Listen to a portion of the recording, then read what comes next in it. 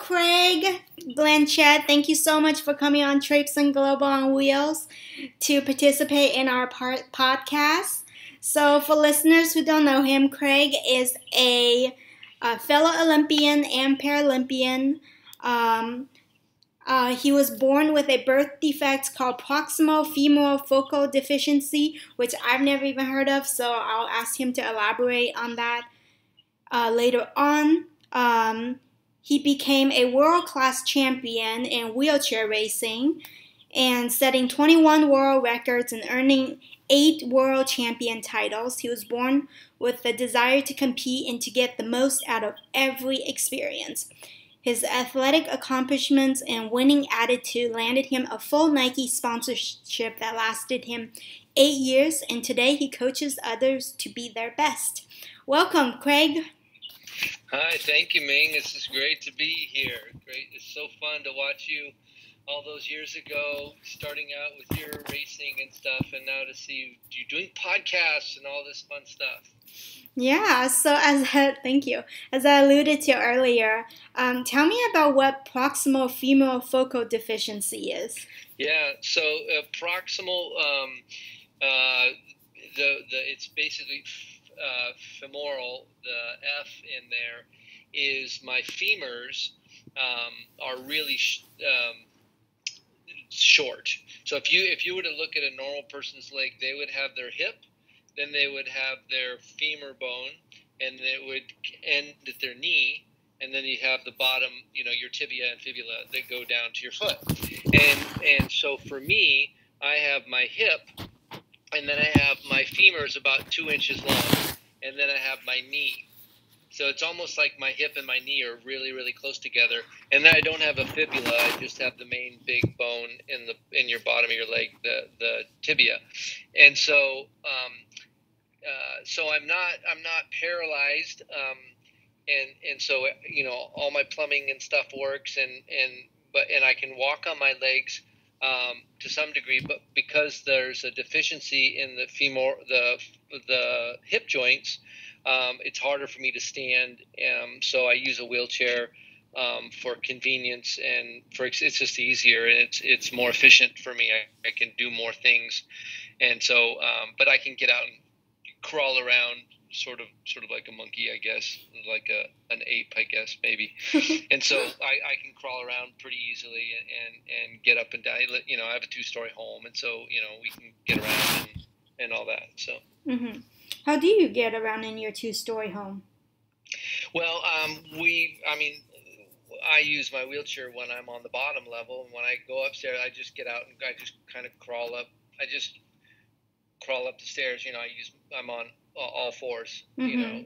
It's sort of like if a normal built person would be walking on their hands and their knees. It's kind of similar. I would say that would look really, really similar to what it would look like. Although I just don't have the lower end of the leg sticking out the back. My feet. It's just my hands and my feet that touch the ground. Yeah. What kind of wheelchair do you use, and what kind of wheelchair malfunctions are you prone to with your chairs over the years? Yeah, well, for the everyday chair, so I do hand cycling. I used to do quite a bit of wheelchair racing. So those are 2 different types of equipment. And then, your everyday wheelchair. And so I think you're primarily thinking about everyday wheelchairs. I started using a tie-light chair probably 15, 18 years ago. It's been quite a while. And so I've always had, not always, but for the last many, many years, I've ridden a tie-light. And, of course, because it's made out of titanium and it's really high quality, it works really good, very durable, and the ride is very comfortable. For me, the main pieces on a wheelchair that I would have challenges with is just the wear and tear on the tires. Your tires, I like to go with the hard rubber tires rather Mm-hmm. than the ones with air in them, Mm-hmm. because getting a flat is a drag when you're, if you are traveling and you get a flat tire, it's really disabling, I should say. And so I've run the hard rubber tires for a long time, and so you never get any flats, and the chair just kind of, it just gets out of the way unless you get where you need to go. As far as other things that I would say, it's making sure you have a really good cushion, even though especially I have the benefit of having full sensation. So if I'm sitting down too long, it will, my butt will let me know, hey, you're sitting down you're sitting down too long, or if you're sitting on something hard. And so, but I still have to be very careful with pressure sores and not sitting down on hard things too much, and so as I get older, that's more and more of a concern for me. And so I use a Roho cushion, and they seem to work pretty well. Although recently I was down in St. Louis actually for health coaching. I'm a health coach, and I have my own health coach practice. And I was at a seminar, leadership seminar, and I got a hole in my Roho cushion, and so it kept deflating. Oh gosh! And it was like the hole was really big, and so I had like 15 bike patches on there, and it still was deflating. And they were great. They warranted it fine and sent me a new one. But anything with air in it can be a problem, obviously. Oh gosh. So next we turn to fitness. So why do you think it's especially crucial for wheelchair users to stay fit? Well, I think it's. I guess it's probably good for both. I coach a lot of wheelchair users now. I've been having some great connections with many of former racers, and one of the biggest things for being in a chair, it affects everybody. It just affects people in chairs differently, because somebody that stands up and walks around doesn't really transfer from one place to the other. They would just stand up and walk over, right? Whereas if you're in a wheelchair, you don't stand up. So you transfer from your chair to a couch, or your chair to your car. And so when you're fit, one of the biggest benefits is mobility. Getting from the floor to your chair, if you are at a healthy weight, you can transfer, and you're just more independent. And I mean, it's the same thing for people that walk around as well. It just affects us in a little bit different ways. And most of the people that I know that use a wheelchair, well, everybody in life wants to be as independent as possible, be able to do as much as they can, because the things that you can't do that someone has to do for you, there's an added burden on it. And obviously, if you're always waiting for somebody to do something for you, then you have to wait. And so you want to be as independent as possible. And being fit as a wheelchair user allows you to be more independent, and better transfers, and taking care of your skin, especially on your behind, taking care of your legs, making sure your any type of wound that you might have heals properly, and all those things are just critical. Oddly enough, I mean, I work with so many people that are working on their health. They're pretty unhealthy. Diabetes, people with cardiovascular problems, people with blood pressure, people with chronic fatigue and fibromyalgia and cholesterol problems. Just so many different issues. And for someone in a wheelchair, the thing that will take you out quicker than all of that is a pressure sore. Like it's so important to have a good cushion and to take care of your butt. And if you take care of your butt will take care of you. Okay. So how can wheelchair users stay fit? So you just say you're a health coach, right? So if this is right up your alley. What kind of exercises or recreational activities can they get involved in? Yeah. Well, and oddly enough, fitness there's well, fitness would be more in line with activity. Being healthy is a combination of movement, and it's the body, moving the body, it's the ways that you think, and it's the choices you make food wise. And so it's a combination of those things. And so the things that I would say, you know, um, is find something that you're interested in. Like if you like mechanical types of things, then wheelchair racing or hand cycling might be more up your alley. If you like things that are more that have like a lot of skill and coordination, or where you get to work with a team, then you might want to do a team sport. And they've obviously basketball is a simple one. They've got rugby for some. They've got sled hockey. Things where you're actually having to work as a team. If you like being around or on doing team sports.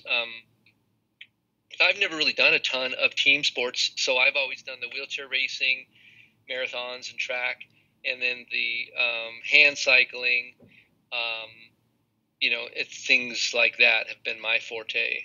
I do some scuba diving, and I do some, I'll do pretty much anything for recreation, but right now I'm primarily focusing on hand cycling. It depends on what someone's interest is. To start off with, if I'm one of there's four main components that I talk with people about for long-term health, and one of them is called community. And community, if you break down the one word community into two words, it would be common unity. And so you want to find people that have similar passions in life, and then do those things with those people. So you have to think about what kinds of things interest you. And sometimes that's really hard if you pretty much just sort of show up and just kind of get through the day. And a lot of times with the clients that I work with, they actually don't really take a lot of time to think about what they want. And they don't take a lot of time to dream about if they could do something that they're not currently doing that would be fun or challenging. Usually those go together. What would that look like? And so you got to think about, well, someone maybe they would like to go, let's say that they used to ride mountain bikes, then they got injured and paralyzed.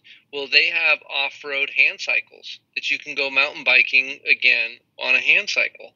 Or, if you like to watch tennis, well, you can get involved in wheelchair tennis. Go down to the local racket club and ask around, and you'll figure that out. But it just depends. You have to start off with what is something that you like to do, and then find a way to do that. I like, a lot of times people like to go hiking. We have lots of trails around here, and they like to go backpacking or trail hiking. And so you can figure out some trails that are more wheelchair friendly, and go get out in the wilderness and go do some fun things and experience some new experiences, and then find some people to go with you. Right now, I'm actually at Portland International Raceway, and we do every summer we do the PDX Summer Hand Cycle Series, and so for 4 months out of the year, every Tuesday night we come out to the track and we ride. And they've got all these hand cycles. They got probably 40 hand cycles out here that are demos, that are equipment. You can just show up and you get fitted into one, and then you get to go ride out on the track, and doesn't cost you anything. You just got to show up. And so, ask around, find who, wherever you live, let's say you live in Oregon. Well, type in wheelchair sports Oregon on Google and see what comes up, and start contacting those people and start asking them, hey, I want to get involved in something. What are your options? And you'll find there's probably a whole lot more out there than you realize.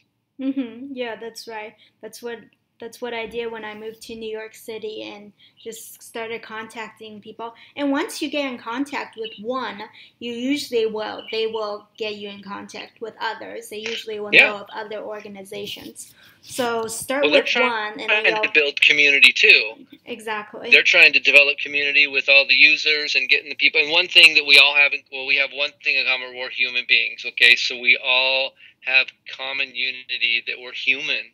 And then many of us will use wheelchairs.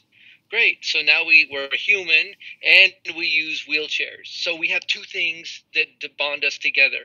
Now if we like sports, now we're human, we're wheelchairs and sports, right? And so we find the things that will unite us, and there's plenty of them out there. Okay, so next we talk about the not so bright side of fitness. So a lot of wheelchair users encounter shoulder problems, elbow tendonitis, carpal tunnel, whatnot. Have you experienced these? And then if you have, how have you dealt with them? Yeah, so when it comes to shoulder injuries and different kind of injuries, being in a wheelchair, your biggest, I think your biggest enemy, if you will, is being overweight. And of course, that's most Americans struggle with being overweight. And so I work with a lot of people that are in chairs that some of them are quads, or some of them are, they can't even work out. They can't even move their hands. And I'm able to help them actually lose weight. And then it's easier for other people to, transfer them. But the biggest thing is getting down to a healthy weight is going to be massive benefits, not only on the inside of your body, but also on the outside of your body. Your transfers are going to be easier. Your freedom's going to be easier. It's going to have less pressure on your butt. And there's so many things. Your body's going to heal quicker. There's so many things that are associated with our weights, and basically putting just less wear and tear on our shoulders. For me, I've been a massage therapist now since 1992, and so I've been professional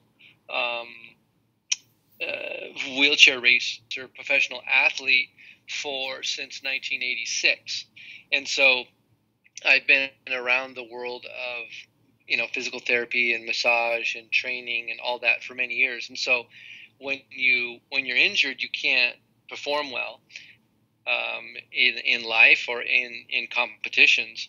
And so I have had and has paid a lot of attention to that. And so for me, I haven't had any significant injuries in my racing career from training, or and I rest well. My nutrition I pay a lot of attention to my nutrition, and I try to train smart. My old coach that taught me many things, Kevin Hansen, and he just taught me how to really pay attention and be aware of what's going on inside your body. And so he always told me there's a difference when you're exercising or training and there's pain. There's two types of pain. One's discomfort and one's destructive. And he said, learn to know the difference. And if you're ever pushing into pain where it's hurting you, you need to stop. And so I've taken that concept and that principle and applied it my whole life. But I get lots of massage. I do ice. I spend a lot of time on nutrition and recovery, and getting the right types of proteins, carbs, and fats, and all that kind of stuff. Now there was one time recently, 2014, I was in the Rock and Roll Marathon down in San Diego, California, and I was a first-time racer there. Even though I'd been racing for so many years, it was the first time I had done that event. And at the 3-mile marker, they had a pretty nice downhill, and then they had two 90-degree corners, and then the road got narrow after the second corner because they had a lane of traffic. And so I came down through that, not knowing the road was going to narrow and not knowing there would be cars on the course, and came around the corner, and I couldn't make the corner, and so I hit the car, and I broke my whole shoulder, and had to have my massive rotator cuff reconstruction, and broke some ribs, and it was pretty gnarly. And so from that accident, I learned what it was like not to be able to use one of my arms for 8 months. And Wow. and that was well, it was painful, but it was also, you just have to have somebody there to kind of care for you, 24/7. And so having a shoulder injury for someone that's paralyzed is even worse. It's just, you want to take care of your shoulders, and you want to keep them strong and keep your weight at a healthy weight, and then just take care of them. Yeah. You doing silly things is not smart with your shoulders. Yeah. Can you elaborate on taking care of your shoulders just a bit more? Yeah, well, there's some strength training, keeping them strong. Uh, I get regular massage, which gets all the toxins and stuff out, and if there's scar tissue built up, it kind of helps with scar tissue. And not doing things. There's certain movements. Like, a buddy of mine was at Wheelchair Sports Camp, which is down in Minnesota, and I'm the director for the National Wheelchair Sports Camp, and that's in Rochester, Minnesota, in June. And one of my buddies was getting from his wheelchair onto a horse, and so he turned with his back to the horse, and he reached up with his right arm, put it on the saddle, so his arm is extended backwards and it's up. So the tendon in your shoulder is, all the slack is taken out of it. And then he put pressure on it because he was contracting the muscles to pull himself up on the horse, and something snapped. And so there's certain movements. Anytime you're reaching back and up, you got to be super careful, because that's very, very dangerous for your shoulder. So you want to learn how your shoulder works, and learn how to not push it too far, in a bad situation. Mm-hmm. So that's kind of the things that I'm talking about. Does that make sense? Is that clear enough? That does. Thanks. So next we're gonna move on to a fun section, hopefully travel. Okay. So where Okay. all have you traveled to, and what are some of the Oh, more wheelchair accessible places out there? yeah. I've traveled. I've been traveling since 1986. I've been out of the country many, many, many times. Australia. I've been to China. I've been to Korea for the Olympics. I've been to Belgium and France, and I've been to Africa, Zambia, Lusaka, a number of places in Zambia, and of course all over the United States. Many, I don't know if every state, but many, many, many, many states to race, and a lot of that's been racing. And when I travel, I'm probably not a very good disabled person. Because I was born this way. I don't expect the world to be built for me, and not everybody, because I have quite a bit of, I've developed a lot of skills. I know how to hop a curb. So if I don't have a curb cut, I can pop a curb. Now there's some people that, even if they had the skills, they don't have if they're a quad or a high level quad, it's just not possible. So I'm, I don't expect the world to cater to me. There's certain things, everybody in the world has things that they can't do, that the world's not designed for everyone. And so I realized that that's the case, and there's still plenty of things that I can do. And so I focus on the things that I can do, and then I build as much of my own skill sets to give me even more possibilities. But when you're traveling to a third world country, it's different than if you're traveling to a first world country. Going to Australia is not a problem for a wheelchair user. Going to Zambia it's different. You got a lot less concrete, a lot more dirt, and things like that. So, um, um, it just depends kind of really where you're going. But for me, when I traveled, oftentimes I would travel with racing equipment. And so not only did I have my everyday chair, but I had some type of hand cycle or racing chair. And so there was a lot of gear, that I took with me. And so you always have to make accommodations for those kinds of things, but it kind of is just part of the sport, part of that whole thing. Mm-hmm. Yeah. What are some of the biggest challenges you've encountered while traveling? Yeah, the first one that comes to my mind actually was when we were going to Australia. I think it was back in 2014, and our connecting flight was in China. And actually, it wasn't a problem actually with being in China. It was I had a compressor for my pumping up my racing tires, and they wouldn't, because it had a battery in it, they wouldn't allow it to go on the plane with me, and they didn't speak English, and so that was one of the biggest challenges, was just figuring out, because I needed this air pump when I got to Australia to pump up my racing tires. Mm-hmm. And so that was a big challenge. But well, I guess probably if you don't have tires, you're not bringing an air pump with you. So you probably normal non-wheelchair using people wouldn't have that issue. But there's a lot, when you travel to other countries, you have to be prepared to do more transferring, because there's not necessarily transportation with lifts on it and things like that, and so you might have to climb up a few stairs, and just I would say my biggest advice for when you're traveling is taking care of your butt. My old racing buddy of mine, Scott Hollenbeck, whenever he travels, he brings 3 cushions. So he's got his cushion for his chair, he's got his cushion for the shower, and then he's got his transfer cushion.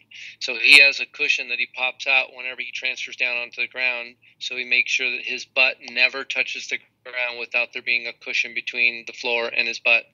And he's almost died from pressure sores. And so that's when you travel. Just make sure you have good skincare and you take care of your butt when you're traveling, because you have more transfers when you're traveling and all that.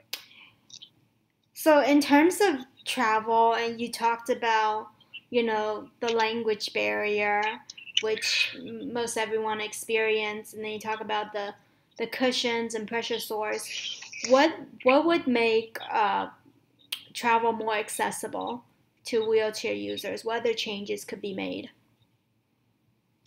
Oh, well, anytime you have stairs, that adds a degree of difficulty that increases exponentially. So, having ramps is obviously much more accessible than stairs. If it's one stair, it's not too big a deal. If it's it can be lots of stairs going down, but lots of stairs going up is a problem. But most of the time it's probably stairs, and then depending on the width of your chair, I run a pretty narrow chair, and so it can get into just about through any doorway. But if you've got a chair, some of the chairs will turn better if they got if the wheels have camber, which means the wheels at the bottom where they touch the ground are wider than where they are at the top. But when you have more camber, it makes your chair wider, which means you can't fit as many places. And so I run a tie light now with, I think, 2 degrees camber or something like that, and so it's pretty narrow and it fits everywhere. So that's a plus. But yeah, I mean, I guess I haven't really I just sort of take things as they come to me, and I just experience travel for what it is. And one of my life's mottos, a lot of times people will come to an obstacle. They have a goal that they want, and then they come to an obstacle, and the obstacle looks really big at first glance. And they say, I can't. I can't fill in the blank. I can't get over that curb, or I can't get beyond that doorway, or I can't, get past that thing. And my my little phrase that I use is, let's just assume that I can, and if I could, what would be the first thing that I'd need to solve? Or another way of putting it is, how can I? Mm-hmm. And so instead of going through life with a series of I can'ts, what if you change those I can'ts to how can I's? Mm-hmm. No, and when you ask yourself that question, it changes everything, because your brain goes from a defeated state to a problem-solving state, and you start. It's almost like a puzzle that you're trying to piece together to figure out how you can accomplish the thing you want. And so I've always done that in my life. And so when I travel, it's the same thing.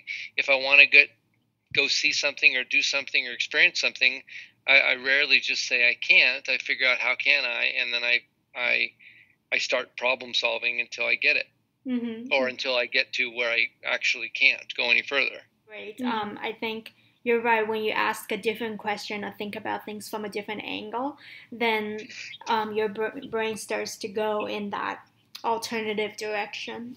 Mm-hmm. So, in terms of access to resources when traveling, say car rentals or anything like that, can those things improve? Yeah, for sure.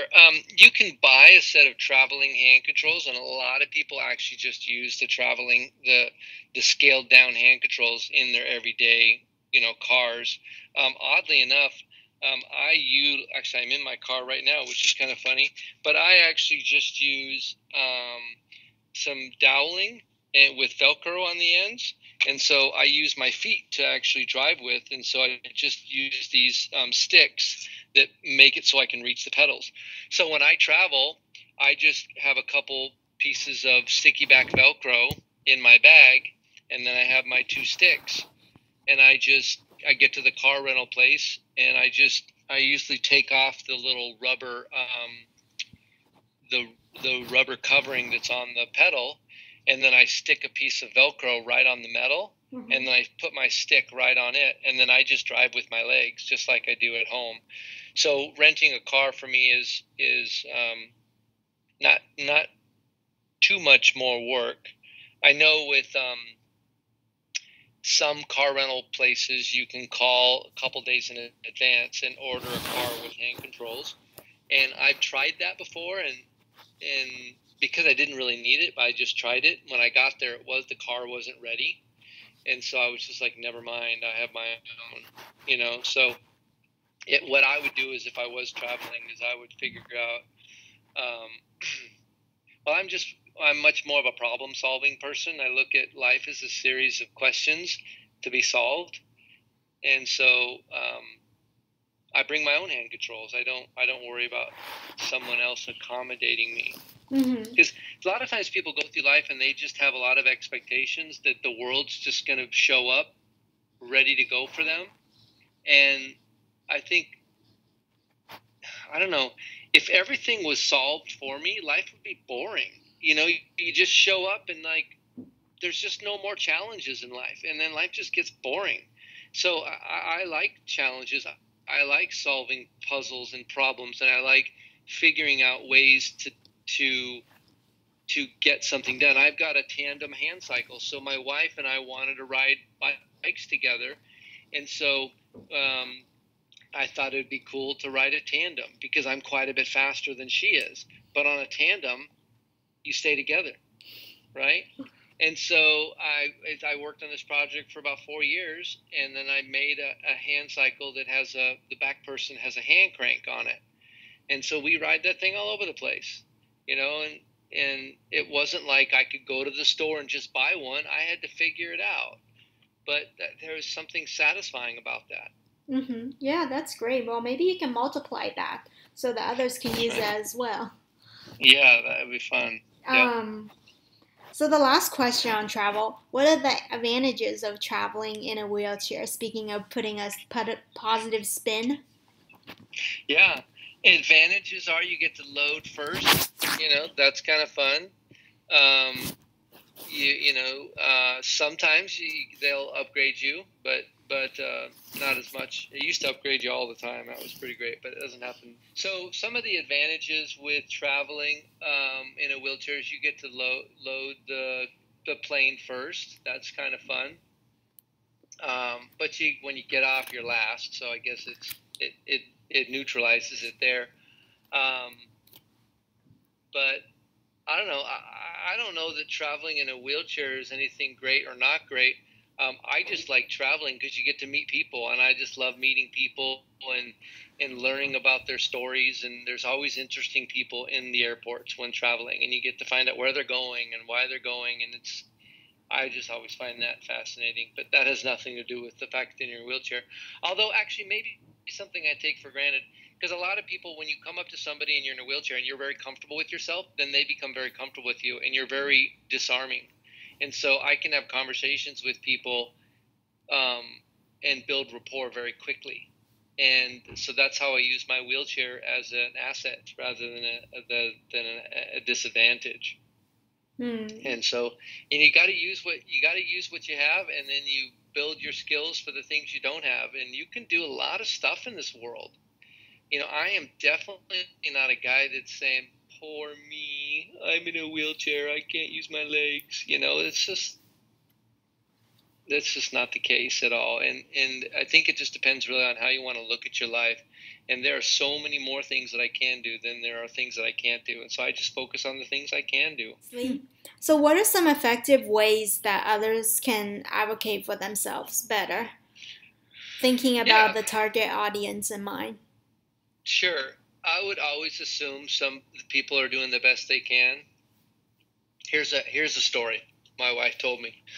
When I would get to the airport and I would go to the baggage claim, and I wanted to be independent. So people would come up and try to help me with my bag, and I'd tell them I don't need any help. And I did that for a while. My wife's known me for a long time. We've been married for 26 years, and we've been together as friends for 38 years or something. It's a long time. Wow. And so she said, when you're able to, I noticed when you came out the door, you held the door for that lady. She goes, did that make you feel good? And I said, yeah. She goes, I also noticed that when you were unloading your bags, there were a couple people that wanted to help you and you didn't let them. She goes, does it make you feel good when you're able to help somebody? And I said, yes.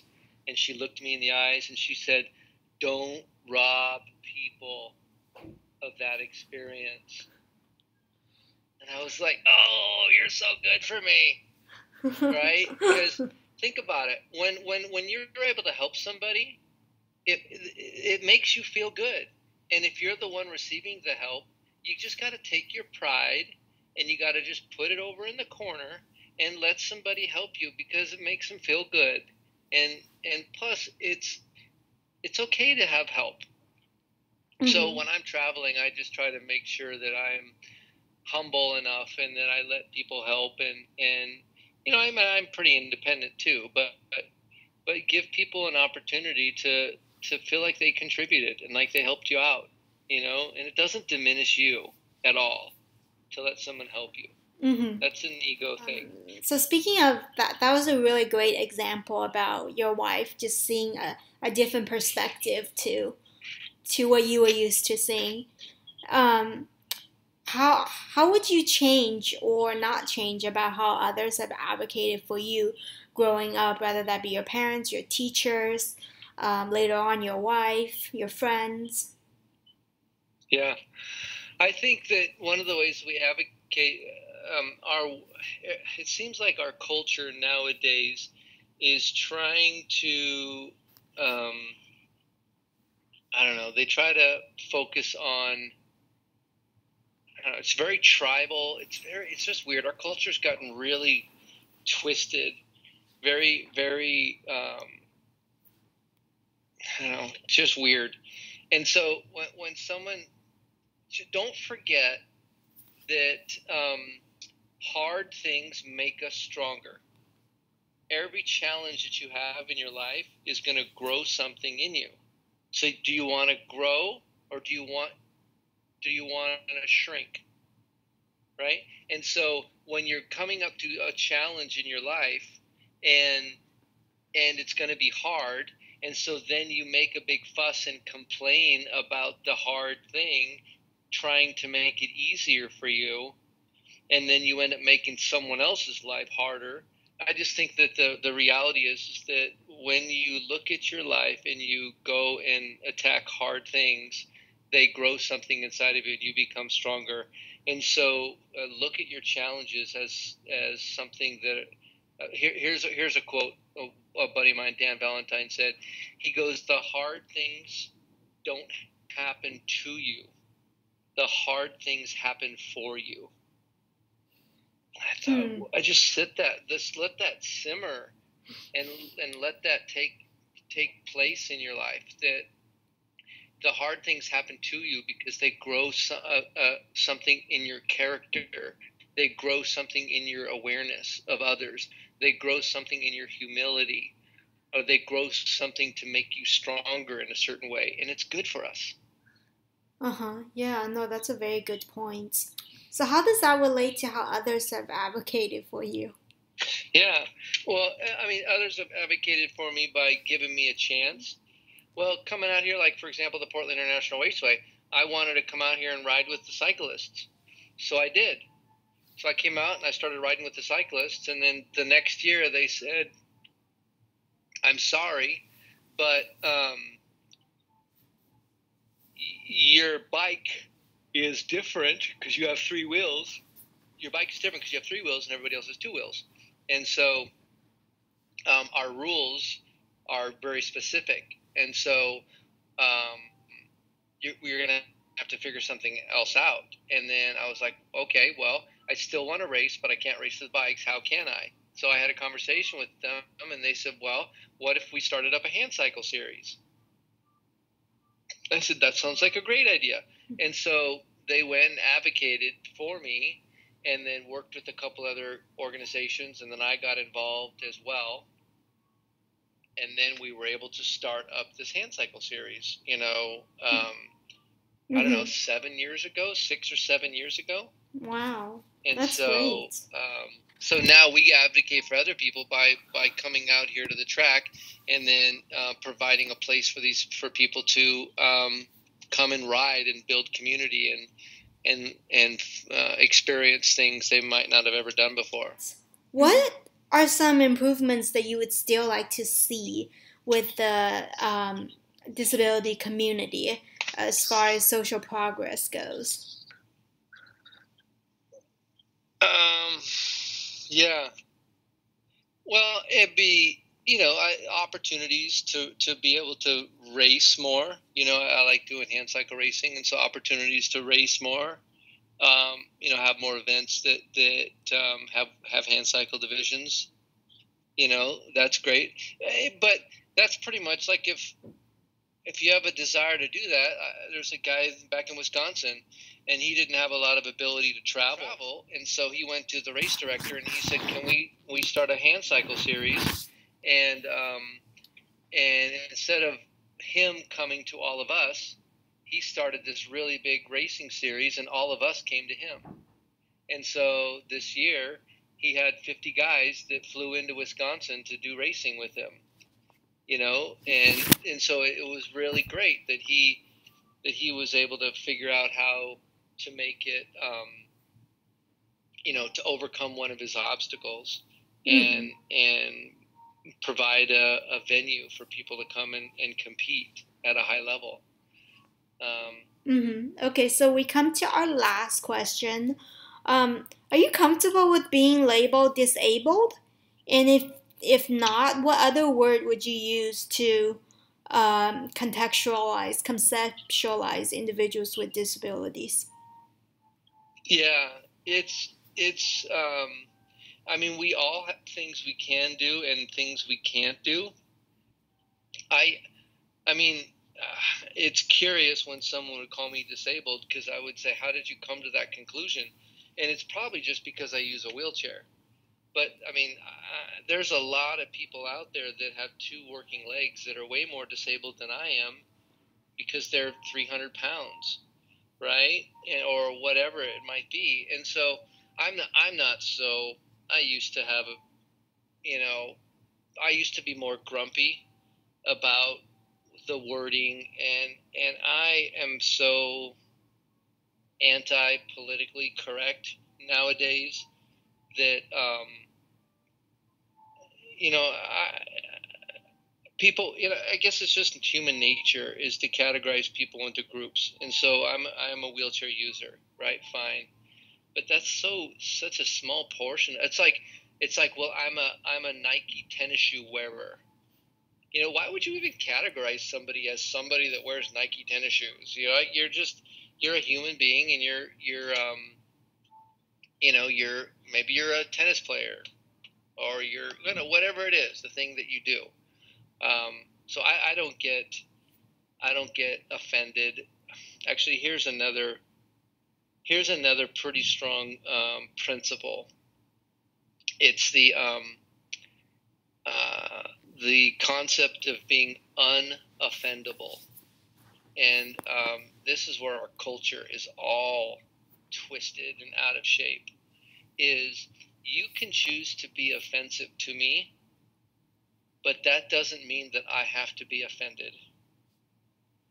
But in our culture nowadays, people think that they're just offended. They're looking for things to be offended at.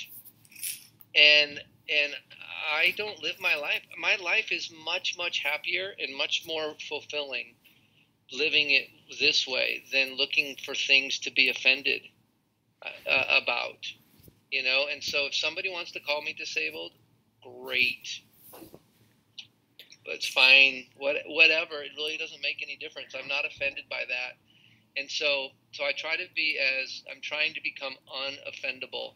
And that is what I have in my control 100%, even if you're quite offensive to me.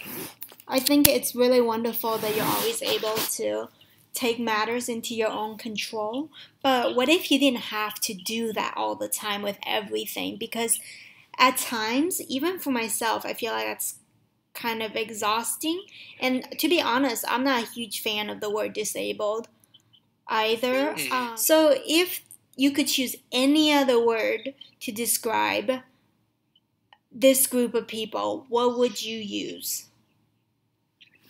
Yeah, I just spend very little time. I don't even really see the wheelchairs much anymore. But I'm a wheelchair user. I would say that's for sure. Mm-hmm. I do use a wheelchair. I'm not disabled. I mean, there's certain things I can't do, I guess. But what does it mean? I guess what does it mean to you, like when people say you're disabled? Well, disable means not able, and I'm not able to speak French. I'm disabled. I can't speak any language except English, so I'm disabled lingually, right?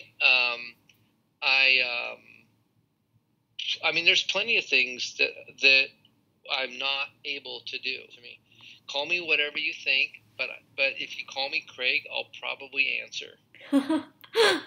Sounds good, Craig. Thank you so much, Craig, for participating in the podcast. We've really appreciated your insights. You betcha. And if people want to find more information on how to get a hold of me, you can go to craveoptimalhealth.com. craveoptimalhealth.com, and you can get more information and connect with me, and I'd love to meet you. Thanks so much for your time in the interview, Ming. Thank you.